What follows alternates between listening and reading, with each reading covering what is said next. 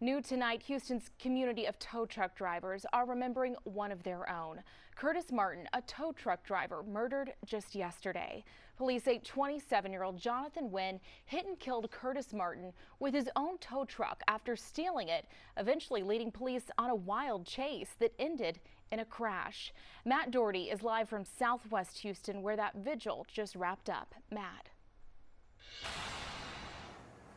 Grace, the truck drivers say they never imagined this could have happened to their friend. Tonight, they're calling for justice. These men are tough. With tattoos and grills of gold, they've seen it all.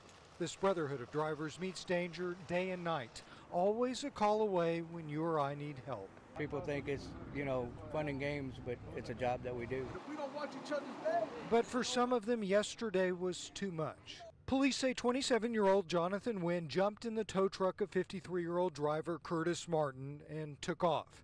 Martin followed him, trying to get his truck back, and Wynn allegedly ran him over, killing him. Wynn led police on a chase, which ultimately came to an end when the suspect was hit by a driver who probably didn't have a clue what was happening. Tonight, Wynn is charged with capital murder. A sea of tow trucks flashing their lights fills the parking lot of the Walmart where Martin's truck was first stolen. Like a loved one that, lost. That's why we're all here now trying to mourn our regrets and try to help the family out.